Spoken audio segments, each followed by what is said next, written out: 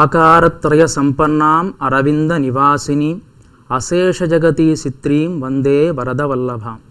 ఓం నమో వెంకటేశాయ. హరి అంతరంగ అలిమేలు మంగా కార్యక్రమానికి స్వాగతం.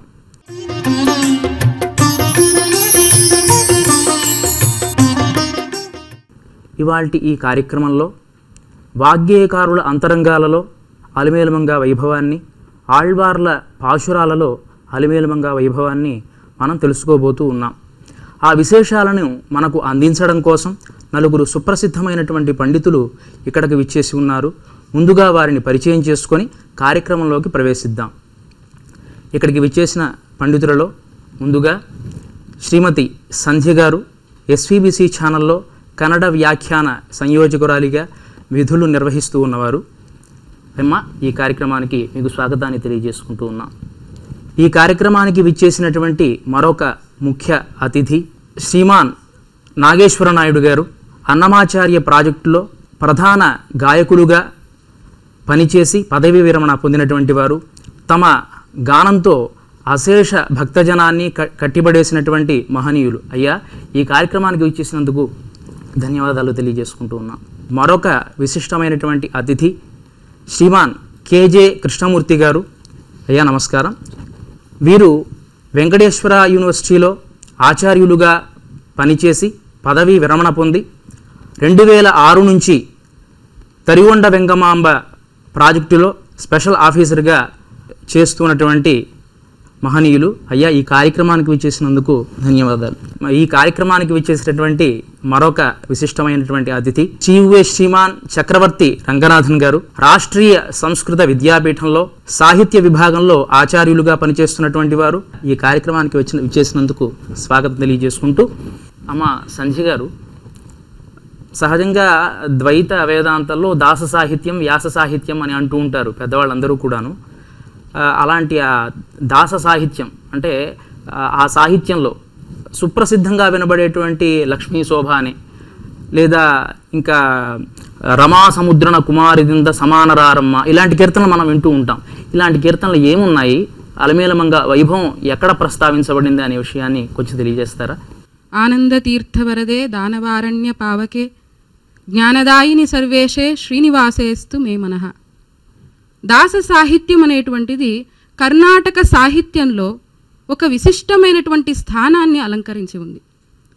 మరి ఇటువంటి హరిదాస సాహిత్యంలో మొట్టమొదటిగా ఆనంద తీర్థులుగా చెప్పబడేటువంటి మన శ్రీమన్ మధ్వాచార్యులు, ద్వైత వేదాంత ప్రవర్తకులు, వారు మొట్టమొదటగా 12 స్తోత్రం అనేటువంటి దాన్ని రచించి ఈ భక్తి సాహిత్యం అనే దానికి బీజాన్ని వేశారు అని చాలా చోట్ల చెప్పబడి ఉంది. కానీ అది సంస్కృతంలో ఉన్నటువంటి భక్తి సాహిత్యం. మరి మొట్టమొదటగా వారి శిష్యులైనటువంటి నరహరి తీర్థులు ఈ యొక్క దాస సాహిత్యాన్ని విశేషంగా వెలుగులోకి తీసుకొని వచ్చారు. వారి ద్వారా మొదటగా ఈ హరిదాస సాహిత్యానికి బీజం పడిందని, సరళమైనటువంటి కన్నడ భాషలో ఈ యొక్క హరిదాస సాహిత్యం అనేటువంటిది వారి నుండే ప్రాణం పోసుకుంది అని కూడా మనం చెప్పవచ్చు. వారి తరువాత శ్రీపాదరాజులు, వ్యాసతీర్థులు, ఇంకా మనందరికీ సుపరిచితులైనటువంటి పురంధరదాసులు, విజయదాసులు, జగన్నాథదాసులు, ఇలాగ అనేక హరిదాసులు తమ తమ అనుభవాలను వారు వేదసారమైనటువంటి వేదాంతము నుండి, పురాణేతిహాసముల నుండి ఏ విధమైనటువంటి ఒక బోధనలను వారు విని ఉన్నారో అంత మాత్రం కాకుండా అటువంటి వాటిని అనుభవించియూ ఉన్నటువంటి వారు వాళ్ళందరూ కూడా, అటువంటి హరిదాసులందరూ కూడా విశిష్టమైనటువంటి సంస్కృత మరియు కన్నడ కీర్తనలను రచించి ఉన్నారు. మరి ఈ దాస సాహిత్యము ఎటువంటిది అంటే, హరి అంటే మన అన్ని భవబంధనాలను హరించి వేసేటువంటి వాడు. భవబంధనాలను హరించే హరికి దగ్గరగా మనస్సును తీసుకువెళ్ళేటువంటి ఈ హరిదాస సాహిత్యానికి ఆద్యులుగా నరహరి తీర్థులు. విశేషంగా ఇక్కడ మనము వాదిరాజ తీర్థుల గురించి చెప్పుకోవాలి. ఇందాక వ్యాఖ్యాత గారు చెప్పినటువంటి విధంగా లక్ష్మీ శోభాన పదం, శోభాన వెన్నీరే సురరోಳು శుభగనిగే, శోభాన వెన్నీరే సురప్రియగే, శోభాన వెన్నీరే త్రివిక్రమరాయన్ಗೆ, శోభాన వెన్నీ సుగుణనిగే, శోభానే. శోభాన పదం లక్ష్మీ శోభానే అనేటువంటి విశిష్టమైనటువంటి కృతిని శ్రీ వాదిరాజ తీర్థులు లక్ష్మీనారాయణుల అత్యంత అపూర్వమైనటువంటి దివ్యమైనటువంటి ఆ యొక్క వివాహ వైభవాన్ని గురించి తెలియజేసే విధంగా ఆ నారాయణుడి యొక్క దివ్యమైనటువంటి లీలల గురించి, ఆయన యొక్క అవతార వైశిష్ట్యాన్ని గురించి తెలియజేసే విధంగా రచించి ఉన్నారు. ఎవరైనా కూడా కర్ణాటక సంగీతాన్ని అభ్యసించినటువంటి కళాకారులు వారు పాడిన పాటల చివరగా పురంధరదాసుల వారి కీర్తనను తప్పకుండా పాడటం ఒక ఆనవాయితీగా వస్తుంది. పురంధరదాసులు కర్ణాటక సంగీత పితామహులుగానే అభివర్ణించబడి ఉన్నారు. భాగ్యద లక్ష్మీ బారమ్మ నమ్మమ్మ నీ సౌభాగ్యద లక్ష్మీ బారమ్మ, ಹೆಜ್ಜೆಯ ಮೇಲೆ ಹೆಜ್ಜೆಯ ನಿಕ್ಕುತ ಗೆಜೆಯ ಕಾಲಿನ ಧ್ವನಿಯನು ತೋರುತ ಸಜ್ಜನ ಸಾಧು ಪೂಜೆಯ ವೇಳೆಗೆ ಮಜ್ಜಿಗೆಯೊಳಗಿನ ಬೆಣ್ಣೆಯಂತೆ భాగ్యద లక్ష్మీ బారమ్మ. భాగ్యద లక్ష్మీ బారమ్మ అని ఆ మహాలక్ష్మిని ఆహ్వానించేటువంటి కృతి. ఈ దాసర పదాలు అంటే ఈ హరిదాసుల యొక్క సంకీర్తనలు ఏ విధంగా ఉన్నాయి అంటే, ఒక దేవతని పూజ చేసేటప్పుడు మొదటిగా ఆవాహన చేస్తాం. ఆ ఆవాహన ఎలా చేయాలి అన్నదానికి ఒక పదం. బా అంటే రమ్మని పిలవడం, నా గృహానికి రమ్మని పిలవడం. నా గృహం అంటే ఇక్కడ దాసులు కేవలం మనలాంటి లౌకిక గృహాన్ని గురించి చెప్పడం లేదు, వాళ్ళ మనోమందిరాన్ని గురించి చెబుతున్నారు. వాళ్ళ హృదయంలోకి రమ్మని ఆహ్వానిస్తున్నారు. ఈ విధంగా భాగ్యద లక్ష్మీ బారమ్మ, సౌభాగ్య లక్ష్మీ బారమ్మ. సౌభాగ్యం అంటే కేవలం లౌకికమైనటువంటి ధనం మాత్రమే కాదు. ఎటువంటి ధనము అంటే ఆ పురందర విఠలుడి యొక్క ధనము. ఇలాగే విశిష్టమైనటువంటి స్థానం మరొకరికి చెప్పబడుతూ ఉంది, జగన్నాథ దాసరు అని. వీరు సంస్కృతంలో అథర్వణ రహస్యంలో చెప్పబడి ఉన్నటువంటి లక్ష్మీ హృదయాన్ని కన్నడీకరించి కన్నడంలో శ్రీ లక్ష్మీ హృదయాన్ని రచించినటువంటి వారు. విశిష్టమైనటువంటి లక్ష్మీ హృదయాన్ని పారాయణ చేసుకునే విధంగా కన్నడలో రచించి ఇచ్చి మహిళలందరికీ కూడా ఒక అద్భుతమైనటువంటి వరాన్ని వీరు ప్రసాదించారు. ఇటువంటి హరిదాసులందరి యొక్క స్మరణను ఈనాడు మనం పద్మావతి అమ్మవారి ఈ యొక్క విశిష్టమైనటువంటి ఉత్సవం సమయంలో చేసుకుంటూ ఆ అమ్మవారి అలాగే లక్ష్మీనారాయణులు ఇద్దరి కృపకు కూడా పాత్రులవుదామని చెప్తూ శ్రీకృష్ణార్పణమస్తు. చాలా బాగా తెలియజేశారమ్మా. అసలు ఈ దాస సాహిత్య ఆవిర్భావానికి మూలకర్త మధ్వాచార్యుల వారే బీజం వేసింది అనే విషయం చెప్తూ నరహరి తీర్థుల వారి దగ్గర నుంచి దాస పరంపర ఆరంభమైంది అని చాలా మంచి విశేషాన్ని ప్రస్తావించారు. శ్రీమాన్ నాగేశ్వరనాయుడు గారు, అన్నమాచార్య కీర్తనలు అనగానే ముందుగా చక్కని తల్లికి చాంగుఫళ, చాలా మంచి కీర్తన. అన్నమాచార్యుడు రకరకాలుగా అమ్మవారిని స్తోత్రం చేయడం మనం చూస్తాం. చపరాది ఇంతి సిరులు అని చెప్పి ఒక సఖిగా, ఒక తల్లిగా, ఇట్లాంటి భావనలతో ఆయన అనేకమైనటువంటి కీర్తనలు రాశారు. సుమారు ఆయన ఎన్ని కీర్తనలు రాశారు, వాటిలో మత్సుకి చాలా అద్భుతంగా ఉండేటువంటి కొన్ని కీర్తనల్ని మాకు కర్ణపేయంగా వినిపించాల్సిందిగా మిమ్మల్ని ప్రార్థిస్తున్నాం. ఓం నమో వెంకటేశాయ. అన్నమాచార్యుల వారు అలర్మేల్ మంగ పద్య శతకాన్ని ఒకటి రాశారు. చాలామందికి ఈ విషయం తెలియదు.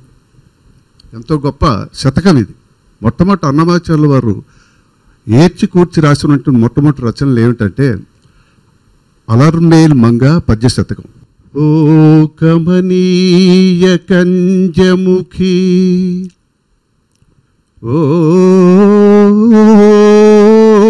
వలరాయని తల్లి ఓ సుధా సైకత చాతురీ జఘన చక్రిణీ ఓ అలమేల్ మంగ నీవే కరుణించి కావుమని వేట్కల నింద్రపురంధ్రులందరూ పైకొని నీలతా ప్రతిమ ప్రస్తుతి సేతురు వెంకటేశ్వర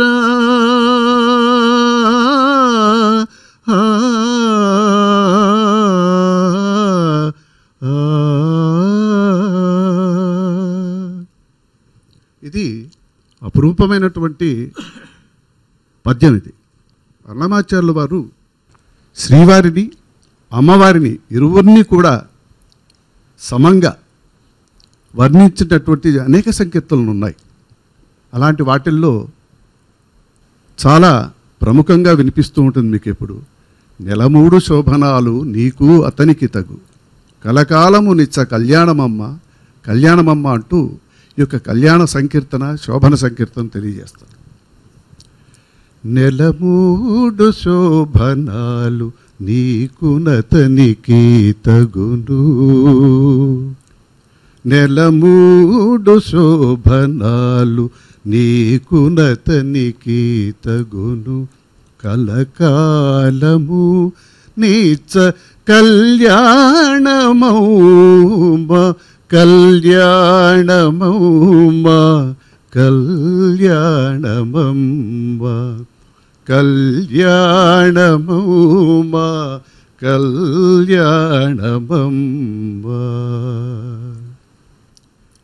ఇలాగే మరో సంకీర్తన, చూడరమ్మ సతులాల శోభాన పాడరమ్మా, చూడరమ్మ సతులాల శోభాన పాడరమ్మ, కూడున్నధిపతి చూడి కుడుతనాంచారి, చూడరమ్మ సతులాల శోభాన పాడరమ్మ, కూడున్నధిపతి చూడి కుడుతనాంచారి, చూడరమ్మ సతులాల శోభాన పాడరమ్మా. అలాగా అన్నమాచార్యుడు ఆ యొక్క పద్మావతి అమ్మవారు వీరి మీద అనేక సంకీర్తనలు కోకొల్లలుగా రాశారు వారు. నవరసములదీ నలినాక్షి, నవరసములదీ నలినాక్షి, జవగట్టి నీకు జవిసేసి నీ, నవరసములదీ నలినాక్షి. ఇలా ఒక్కొక్క పాట మనం అన్నమయ్య పాట అమ్మవారి గురించి చెప్పుకుంటూ వెళితే ఒక్కరోజు కాదు కదా, ఒక్క సంవత్సరం పడుతుంది. ఇలాగా పాటలన్నీ మనం ఒక్కసారి రివిజన్ చేసుకుంటే. ఓం నమో వెంకటేశాయ. నవరసములది నడినాక్షి అని చెప్పి కార్యక్రమాన్ని అంతా కూడా రసమయం చేసినందుకు ధన్యవాదాలు తెలియజేసుకుంటూ, అయ్యా కృష్ణమూర్తి గారు, తరిగొండ వెంగమాంబ గారు కూడా వెంకటేశ్వర భక్తురాలిగా ఉంటూ ఎన్నో రకాల కీర్తనలు, పదాలు, దరువులు రచించినటువంటి మహనీయమైనటువంటి కవయిత్రి. ఆవిడ రచించినటువంటి రచనలలో అలిమేలు మంగకు సంబంధించినటువంటి రచన ఏమైనా ఉన్నాయా అనే విషయాన్ని కొంచెం తెలియజేయండి. శ్రీమాన్ తాళ్లపాక అన్నమాచార్యుల తర్వాత శ్రీవారి యొక్క ఆంతరంగిక భక్త శిరోమణుల్లో ముఖ్యంగా పేర్కొనదగినటువంటి మహనీయ మహిళామణి, ప్రజా కవయిత్రి, భక్త కవయిత్రి మాతృశ్రీ తరిగొండ వెంగమాంబ. ఆమె 18వ శతాబ్దంలో 18 రచనలు చేశారు.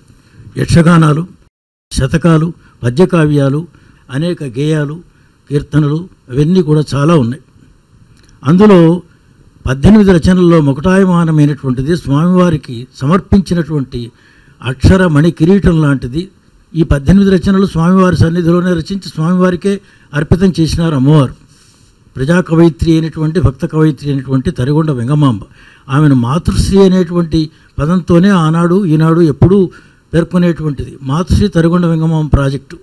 ఆ విధంగా మాతృశ్రీ తరిగొండ వెంగమాంబను గురించినటువంటి విశేషాల్లో ఆమె రచించినటువంటిది వెంకటాచల మహాత్యం. శ్రీ వెంకటాచల మహాత్యం 1600 గద్యపద్యాల్లో 6 ఆశ్వాసాలుగా రచించినటువంటిది. అందులో సంస్కృతంలో ఉండేటువంటి శ్రీ వెంకటాచల మహాత్మ్యాన్ని తీసుకొని వరాహ పురాణం నుండి 3 ఆశ్వాసాలు, భవిష్యోత్తర పురాణం నుంచి 3 ఆశ్వాసాలు, పద్మపురాణం నుంచి 6వ ఆశ్వాసం రచించారు అమ్మవారు. మొదటి 3 ఆశ్వాసాల్లో వరాహ పురాణమునందలి వెంకటాచల మహాత్మ్యం అని రాస్తుంది. అయితే భవిష్యోత్తర పురాణంలో ఉండేటువంటి వెంకటాచల మహాత్మ్యం అని 4-5 ఆశ్వాసాల్లో స్వామివారి కళ్యాణాన్ని గురించి, 6వ ఆశ్వాసానికి సంబంధించినటువంటి పద్మపురాణంలో నుంచి తీసుకున్నా కూడా పద్మపురాణం నందలి వెంకటాచల మహాత్మ్యం అనలేదు, వీరలక్ష్మీ విలాసము అన్నారు. అంటే తిరుచానూరులో ఉండేటువంటి అమ్మవారిని గురించే ఒక ఆశ్వాసం, దాదాపు 300 గద్యపద్యాలు రచించినారు అమ్మవారు. వారిని గురించినటువంటి విశేషాలు కూడా ఆమె ప్రబంధంలో ఉన్నాయి. సంగ్రహంగా ఇప్పుడు మనవి చేస్తాను.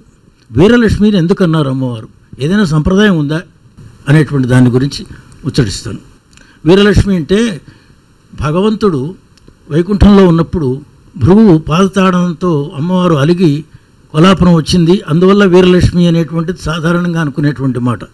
ఆ విధంగా కాకుండా పాంచరాత్ర ఆగమంలో దానికి ఆధారం ఉంది. వీరలక్ష్మి పృథక్ స్థానే స్వాతంత్ర్యేణ ప్రతిష్ఠిత అని పాంచరాత్రాగమం ఈశ్వర సంహితలో ఉంది. అంటే విష్ణువు యొక్క ఆలయంలో ప్రత్యేకంగా అమ్మవారికి మందిరం ఉంటే ఆ అమ్మవారిని వీరలక్ష్మి అనమన్నారు.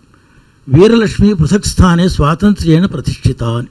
అంతేకాకుండా వీరలక్ష్మీం పృథగ్గేహే పూజయేత యథావిధి, స్వామివారి మందిరంలో కాకుండా ప్రత్యేకంగా ఆమెను ప్రతిష్ఠించి పూజించాలి అనేటువంటిది పాంచరాత్రాగమంలో ఉన్నటువంటిది ఈశ్వర సంహితలో. మరి అమ్మవారి యొక్క లక్షణం పాంచరాత్రాగమ సంహితలోనే ఈ విధంగా చెప్పబడింది.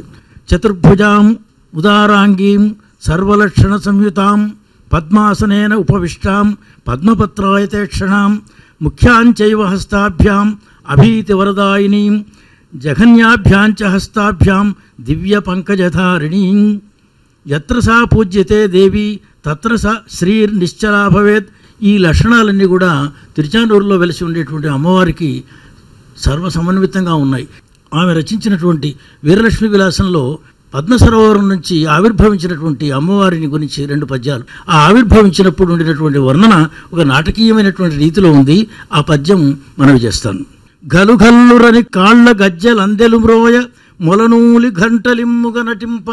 ఆ అమ్మవారు వస్తున్నటువంటి స్వామివారి సన్నిధికి వ్యూహలక్ష్మి చెలువగు బంగరంచుల నొప్పు తెల్లని చీర కుచ్చులు చాల శిస్తుమీర రహిని చందురు కావి రవికలో బంగారు గిండ్ల చందమున పాలిండ్లు మెరయ జారుకొప్పున పూల సరులు చిందులు ద్రొక్క ముంగురులు నుదుటిపై ముద్దుగులుక కర్ణ కంఠాభరణ కరకంకణములు వరశిరోభూషణంబులు సురుచిరంబులైన సందిటి దండలు హారములను విలసితాంగములను చాలా వెలుగుచుండ హంసగతినొప్పు మధిత దుగ్ధాబ్ధి నుండి వెడలి మునువచ్చి హరిజేరు విధముగాను.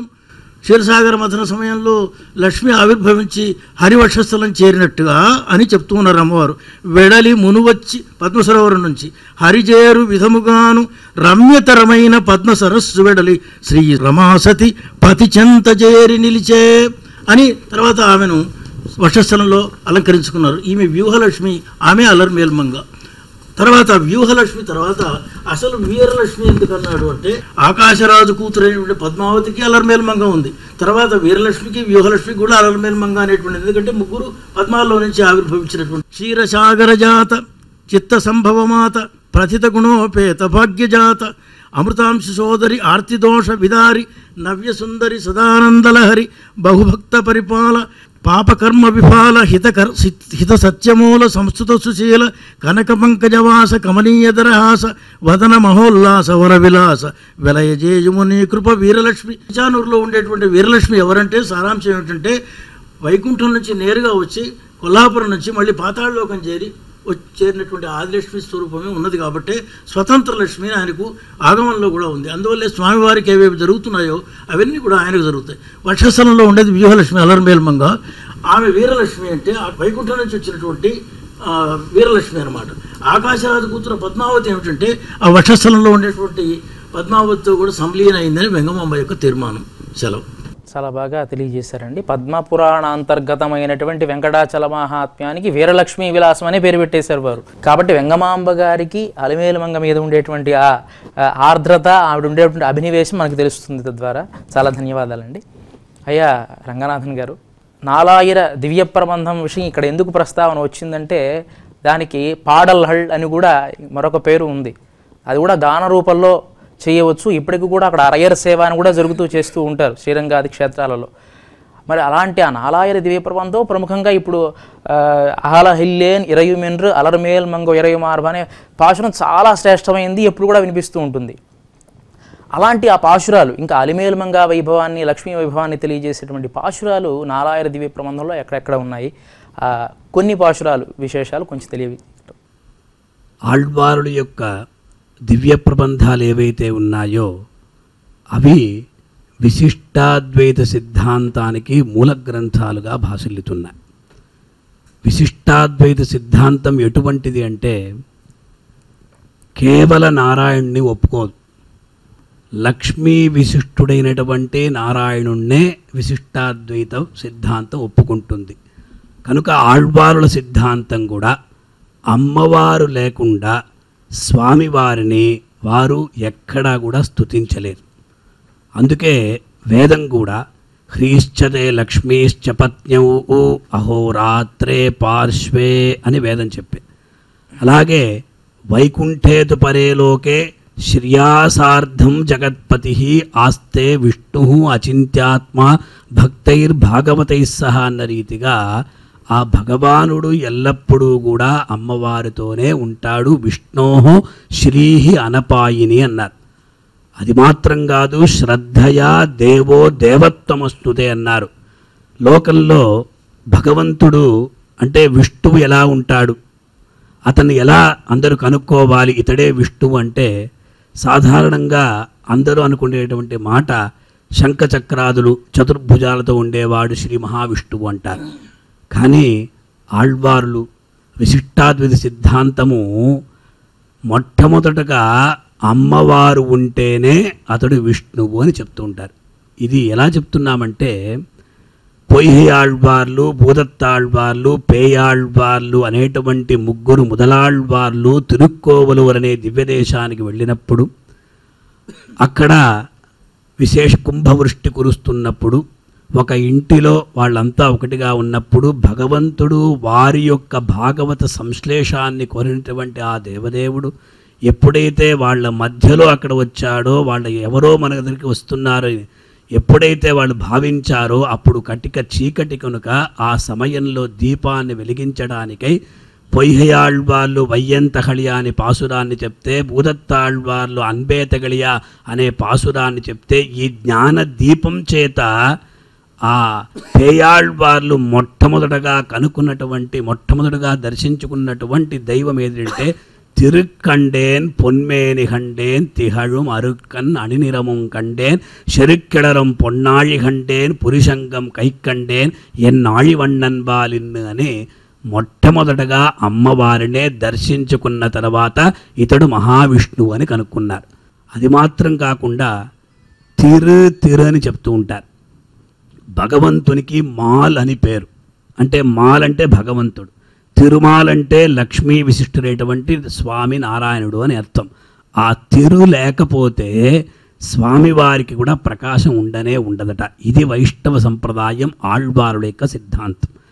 ఇంతకుముందు వారు చెప్పినట్టు ఈ అలర్మేల్ మంగ, హరి అంతరంగా అలిమేలు మంగ అని చెప్తున్నాం కదా. ఈ అలర్మేల్ మంగ అనేటువంటి ప్రపన్నజన సంతాన కూటస్థులైనటువంటి నమ్మాళ్వారుల చేత కీర్తించబడినటువంటి ఆ తిరువాయిమొഴി అనే సామవేద సారభూతమైనటువంటి ఆ దివ్య ప్రబంధంలో அகலகில்லேன் இறையுமென்னே அலர்மேல் மங்கை உரைமார்பா நிகரில் புகழாய் உலகம் முன்னுடையாய் என்னை ஆழ்வானே நிகரிளமரர் முனிக்கணங்கள் விரும்பும் திருவேங்கடத்தானே புகழொன்னில்லா அடியேன் உன் அடிக்கீழ் అమర్ந்து పుగుందేనే అని ఆ నమ్మాళ్వారులు శ్రీ విశిష్టుడినటువంటి నారాయణుణ్ణి ఆ అలర్మేల్ మంగ అనేటువంటి పదం అనేది అక్కడి నుండే వచ్చిందని మనం భావించుకోవచ్చు.